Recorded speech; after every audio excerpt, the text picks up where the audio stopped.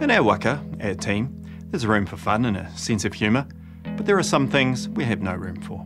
And it's up to you to call out the things we don't have room for, like harm of any form. There is a spectrum of harm, but it is called harm for a reason. It affects our physical and mental health. We take it home with us, and it affects our whānau and friends. We already deal with some tough situations that cause trauma, and experiencing harm in the workplace can make those situations worse. You never really know what's going on for the people around you. One of the main forms of harm is bullying. Bullying is repeated and unreasonable behaviour that can create risk to your safety, health, or well-being. Here's a real example of bullying experienced by one of our team. I didn't even notice it at first, but then it hit me. I wasn't being invited to important meetings with information that I needed to do my job. I started feeling isolated, and my performance started to suffer. I thought about leaving, and then the public humiliation started. A few times at meetings, my managers would call me out on my work without giving me feedback first. I'm not sure what I'm going to do. There's no room to treat people like this in our team. Here are some other examples in the spectrum of bullying.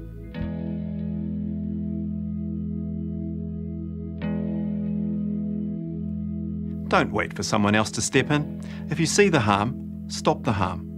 Another type of harm there's no room for is harassment. Harassment can also take many forms. It can be verbal, physical or visual, and is often based on someone's race, gender, sexual orientation or age. It can be repeated over time or significant one-offs. Here's another real example of our team experiencing harm. My first day here, someone made a derogatory joke about me. It stuck and spread to the rest of my team, who all used it too. Then it became my nickname, but not a nickname I liked. It was funny once or twice, but it's not funny anymore. It's not just about the nickname. It's a constant negative reminder of my experience here over the years. It wears me down, eh?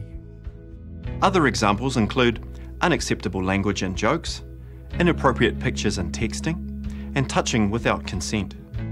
Just like bullying, there's no room for harassment of any kind in our waka. There are plenty of ways that we can support each other and stop the harm.